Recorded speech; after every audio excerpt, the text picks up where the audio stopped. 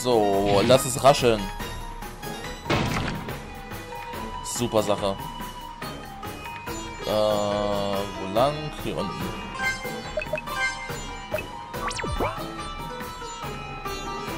Hätte ich doch gleich machen können eigentlich. Hier speichern. Haha, ich bin so gut wie tot, oder? Ah. Okay. Ging noch. Ach, was mache ich denn? Scheiße. Nein. Ich will endlich da erstmal durchkommen. Kann doch nicht sein. Nee, warte. Hier unten. Ich muss mir das echt mal irgendwie merken. So, lass krachen. Okay. Beiseite, du bleibst da.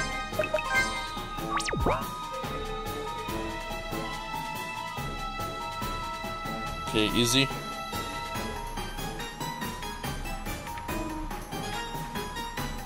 Ja, weiter geht's ja gar nicht. Mein Ende kommt so oder so. Nice.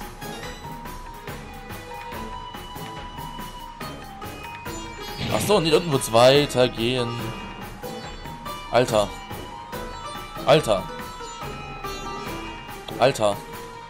Lauf, lauf, lauf, lauf. Nein. Ich bin so tot, oder? Wow. Alter. Wie ich das wieder gemacht habe. Lauf. Und hier kommt jetzt einer raus, oder? Ah, ne, diesmal haben wir sogar noch ein bisschen Belieferung drauf bekommen, dass wir es geschafft haben. Okay, das könnte einen Unterschied machen. Und wir sind wieder aufgewacht. Alles klar.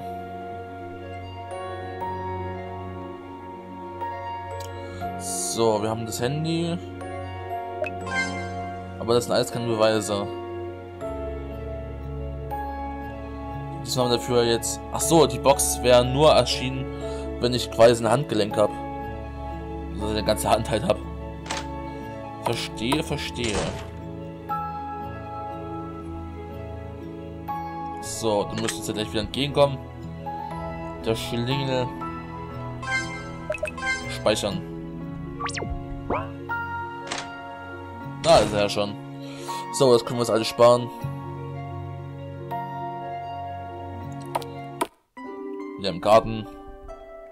Das können wir uns auch alle sparen, denke ich. Nur das mit diesem Belief, das ist alles... Diesmal haben wir 2 Belief mehr, glaube ich. Also, diesmal könnte es vielleicht ein bisschen anders werden. Ansonsten muss ich halt gucken, wie ich mit der Story dann weiterkomme. So, hier noch Schmetterling.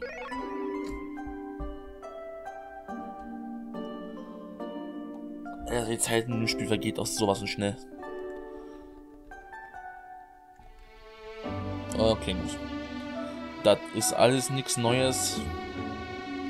Aber gut, diesmal kann ich ja, glaube ich, auch zu den Rollen gehen. Zu den Bildern. Das werde ich auch machen. Jetzt, wo ich schon mal die Schere habe. Das machen wir. So, ab in die Spielhalle. Ich bin ja gespannt, was er da verstecken wollte. So, sehen wir es uns an. So, die Steinhammer. Haufenweise Bilder, die auch gut sind. Er hat uns natürlich gemalt. Dieser pervers Ding, dass überhaupt sowas gemacht hat, als ich geschlafen habe. So, ich werde ihn darüber mal fragen müssen. Aber vielleicht, vielleicht habe ich da was ziemlich Wichtiges gefunden. Vielleicht sind das die Beweise, die wir brauchten, wenn er das ausfragen wird. Interessant. Das könnte uns mal weiterhelfen.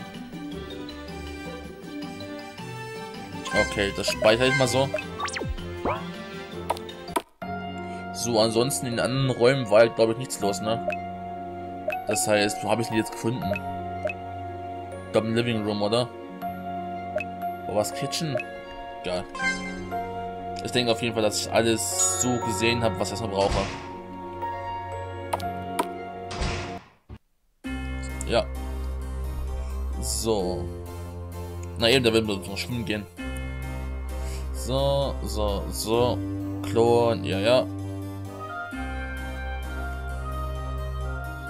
Okay, jetzt haben wir nicht die Hand abgetrennt. Klar, daher werden dieses ganze Klonzeugs. So, hat man nicht auch eine Option, die ich hier anwählen kann? Nee, gut.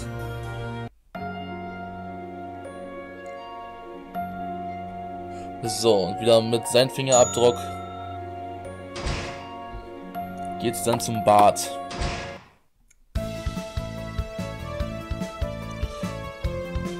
So, ich gehe wieder Swimmingpool. Das kann ich da erst durchdrücken, glaube ich. Das ist alles Boogie. Ich versuche mal noch die Glaubensanzeigen ein bisschen hochzutreiben. Vielleicht ich dann mal weiterkomme. Ist halt wirklich schwer gerade zu sagen, was mich hier in Game Over lenkt und was nicht. Mal hier speichern, auf jeden Fall. Yay, und schon wieder der langsamste Zoom der Welt. Ich habe das Spiel kaputt gemacht. Ich bin so stolz auf mich. Ach je, nee. Der Weg hätte hier für eine Überspringen-Option einbauen sollen. Ich weiß, die meisten von euch wird das gefallen, aber es zieht sich. Es zieht sich.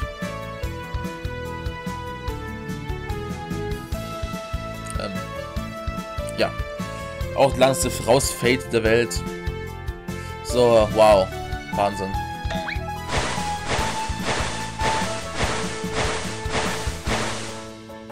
Das sind 2 ganze Runden. So, er kommt wieder nicht mit rein. Wir sollten ihn vielleicht mal fragen, ob er die Kühe einfach nur füttern geht, so. Und hoffen, dass er uns was erzählt. Dass wir dann, okay. Okay, sie kommen also von selber drauf. Dass da irgendwas sein muss.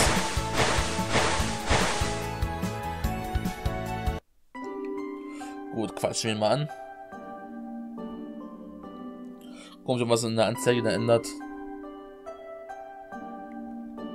So, jetzt ist fertig.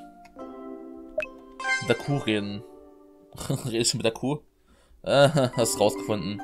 Manchmal rede ich mit der Kuh. Ist schon komisch.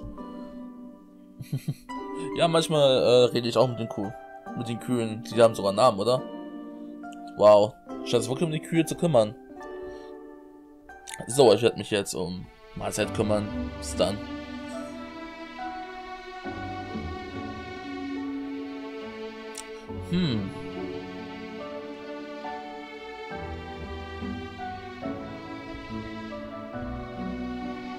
Okay, sie geht wieder kochen.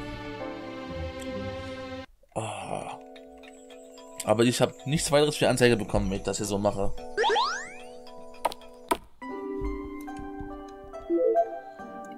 Deswegen jetzt nochmal laden, ist glaube ich vielleicht ein bisschen übertrieben, oder? Ah, ich sehe meine Anzeige leider nicht. Naja gut, komm, wir machen mal so weiter. Ich hoffe, dass es nichts großartig ändern wird. So, hier die beiden wieder schön am Fressen, wie es gehört.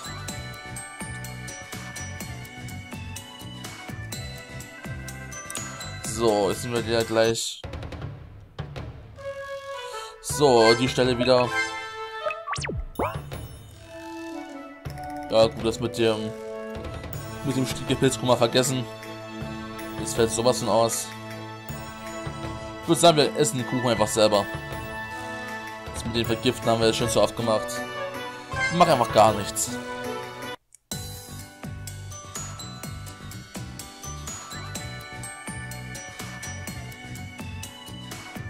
So, Kuchen ist fertig. Ich hoffe mal auf das bestmöglichste Ergebnis jetzt. Ansonsten keine Ahnung, was ich machen soll. Wirklich keine Ahnung.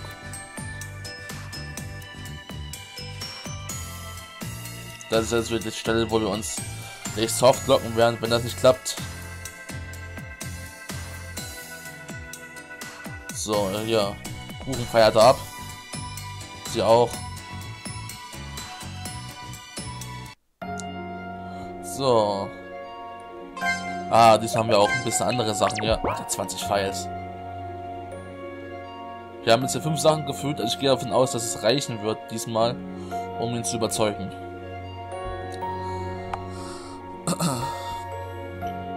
Drei andere Sachen. Mal gucken. So, wir legen natürlich wieder ab. Nope. Na gut, lassen wir ihn rein.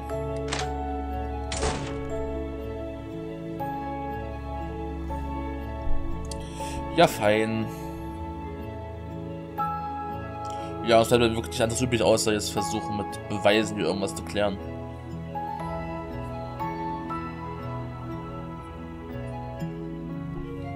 Die anderen beiden Dinger sind ja hier alles Softlock-Optionen. Ich hoffe, ich habe diesmal alles. So, erzähl, was du hast. So, nein, wir leben hier nicht weiter. Das fällt aus. So, und jetzt müssen wir versuchen, ihn zu überzeugen.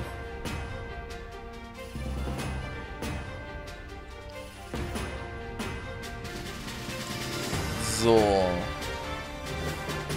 Ach, guck mal, wir haben jetzt sogar eine neue Option. Die war vorher nicht da. Das sind alles neue Optionen. Ja, toll. Wieso waren die vorher nicht verfügbar? Okay, fangen wir erstmal mit den Tagebüchern an. Naja, ich glaube, die Tagebücher können irgendwas erklären. Und zum Beispiel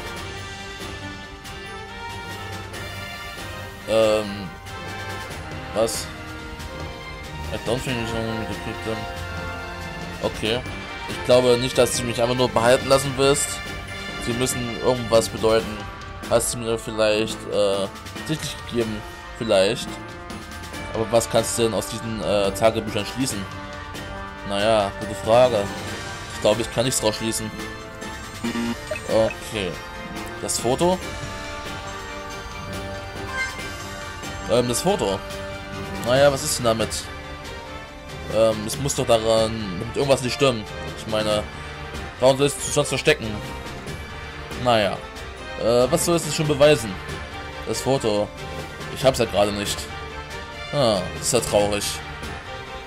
Aber, boah, das ist so ein Schwanz, ey. Aber das ist ja hinten, ein weiblicher Name hinten drauf geschrieben. Oh, und was ist damit? Ich bin sicher, wenn du mir irgendwas über Flores erzählst. Naja, keinenfalls bitte.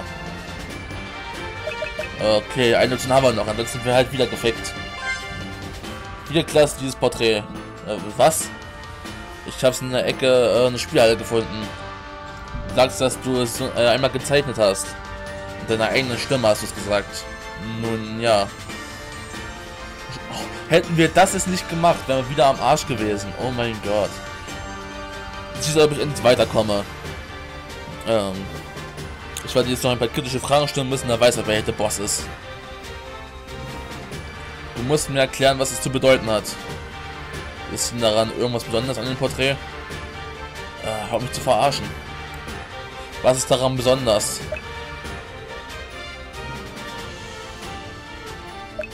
Das Datum vielleicht?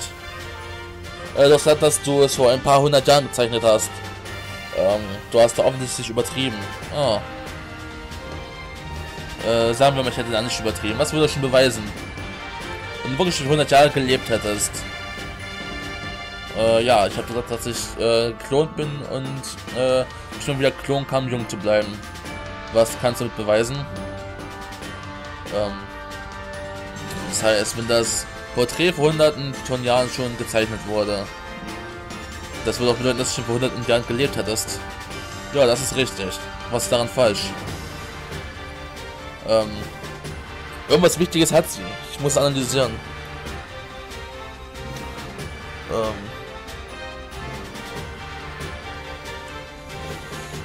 Der Satz muss irgendwas Falsches haben. Was er gerade gesagt hat, ist falsch oder ist wahr? Ist falsch. Ich glaube nicht, dass du ein Klon bist. Gar nicht. Sowas wie ein endliches Leben und 400 Jahre von Jahren leben ist ziemlich Bullshit. Ah, warum sagst du sowas? Weil du gesagt hast, ist einfach nur noch Unsinn, was er erzählt. Die Begründung ist nur noch Unsinn. Du kannst selber nur nicht den Gedankenlosen erklären, den du getroffen hast.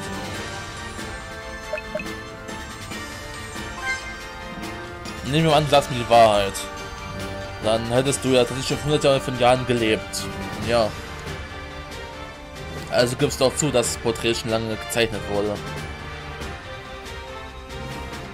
Also das Mädchen da muss jetzt auch schon 100 Jahre alt sein. Also muss sie auch schon lange tot sein. Jawohl. Ihr Tod. Sie ist niemals gestorben, sie wurde weiter geklont. Es gibt auch eine Möglichkeit, dass sie niemals gestorben ist. Es kann doch gesagt werden, dass sie immer noch am Leben ist, aber in einer anderen Form.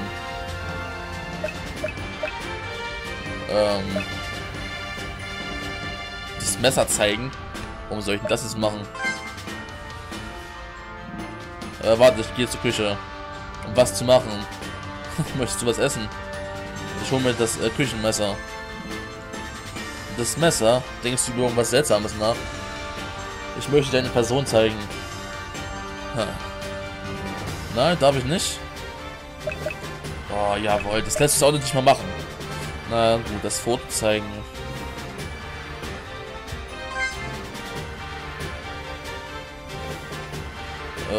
Zeig mir das Foto aus dem Wohnzimmer. Das wird dann beweisen, dass ich richtig bin. Ah, du weißt, wo das Foto von mir versteckt. Ah, du Verdammter. Das Foto hatte alles bewiesen. Der weiß nicht in meinen Händen. Das Porträt. Ich glaube, du musst Personen kennen, die dort liegt. Zum Beispiel. Du musst mir immer noch erklären. Ich sehe genauso aus wie die Person auf dem Porträt.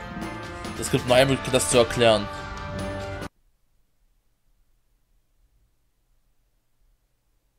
Wenn ich jetzt die Wahrheit ausspreche, dann komme ich vielleicht in eine schwierige Situation. Aber die Wahrheit liegt genau vor mir. Ich kann nur das tun. Ich sehe genauso wie die Person auf dem Porträt, also es gibt nur eine Möglichkeit, das zu erklären. Ich bin ein Klon.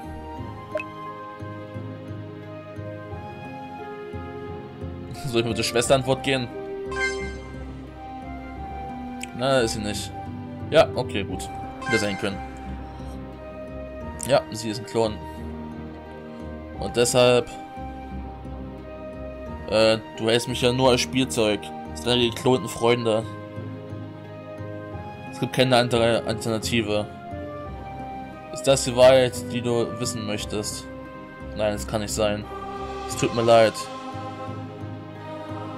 Du hast auch noch meine Erinnerung gelöscht. Nur damit ich hier bei dir bleibe. Nein, so ist es nicht. So? Was soll es denn sonst sein?